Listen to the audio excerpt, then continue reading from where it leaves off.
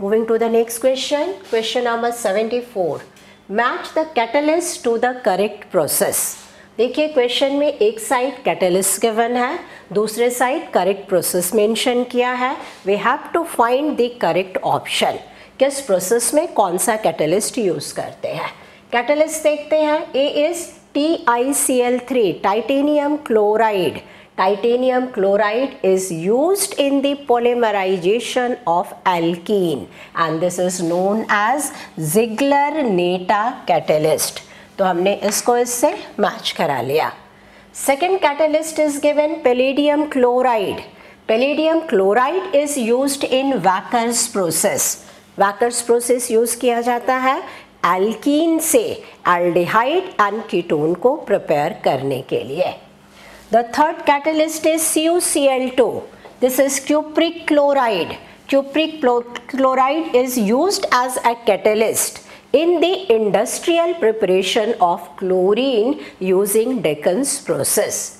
The fourth is V2O5 vanadium pentoxide and vanadium pentoxide को हम लोग यूज़ करते हैं सल्फ्यूरिक एसिड के प्रिपरेशन में कॉन्टैक्ट प्रोसेस में.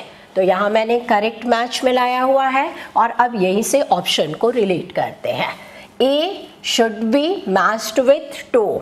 अब आप ऑप्शन में देखिए A2. इट मीन्स इन्हीं दो ऑप्शन में पॉसिबिलिटी हो सकती है. B is palladium chloride used in Wacker's process. तो बी की मैचिंग 1 के साथ होनी चाहिए. इट मीन्स प्रोबेबिलिटी इस ऑप्शन की रहेगी. Third is CuCl2. This should be matched with 4th and D is vanadium pentoxide which is matched with 3. So we can say that 4th option is the correct option.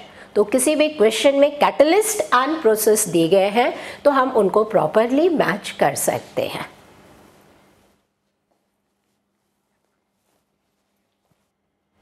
So next question is question number 75. The intermolecular interaction that is dependent on the inverse cube of distance between the molecules is. First option is London force, second option is hydrogen bond, third option is ion-ion interaction and fourth option is ion dipole interaction. This question is actually fact based question. और इस question में हमारा answer आएगा second option. Hydrogen bond is actually a type of dipole dipole interaction and केवल dipole dipole interaction में ऐसा देखा गया है कि वहाँ पर जो इंटरमॉलिक्यूलर इंटरैक्शन होती है that is inverse cube of the distance between the molecule. So this option is correct. Option is second option. Correct option is 2.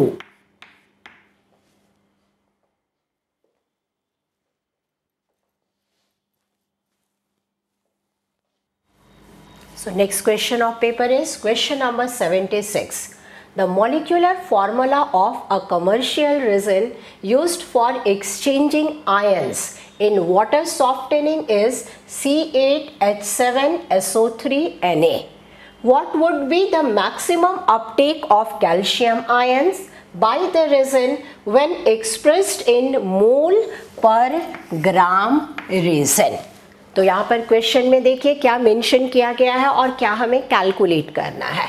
There is a commercial resin C8H7SO3Na. This is used for water softening. Hard water में present होता है calcium ion. तो हम इस resin को use कर रहे हैं कैल्शियम आयन को अपटेक करने के लिए. अब इफ आयन के चार्ज को बैलेंस करें, this is a resin. Resin क्या करेगा? आयोनाइजेशन से सोडियम आयन को फ्री कर देगा. C8H7SO3 negative, one of the sodium ion is exchanged with calcium ion.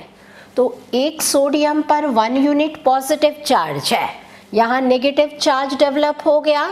इस नेगेटिव चार्ज से अट्रैक्ट होता है हार्ड वाटर में प्रेजेंट कैल्शियम आयन और ये कैल्शियम इस पर एब्जॉर्ब हो जाता है। तो इस क्वेश्चन को सॉल्व करने के लिए हमने इक्वेशन को बैलेंस किया। If we take 2 mole of raisin तो वो 2 सोडियम आयन रिप्लेस करेगा। 2 मोल के according 2 unit negative charge develop हो गया एंड 1 मोल कैल्शियम आयन इसके साथ अटैच्ड हो जाएगा। तो बैलेंस फॉर्म में जब हम रिएक्शन को लिखेंगे ऐसा लिख सकते हैं 2 मोल resin Uptake 1 mole calcium ion. Now this question is based on chemical stoichiometry. Question में पूछा गया है what would be the maximum uptake of calcium ion by the resin when expressed in mole per gram resin. It means 1 gram resin कितने calcium ion के मोल को Uptake करेगा। According to this balance equation, 2 mole resin, molecular mass is given 206. So 2 into 206 gram resin uptake 1 mole calcium ion. It means if we are taking 1 gram resin, it will uptake 1 divided by 2 into 206 mole calcium ion. So our answer will be 1 upon 412 mole calcium ion. Now let us check the option. First option is 2/309. This is incorrect. Second option is given 1/412. So this option is the correct option. It means option 2 is correct.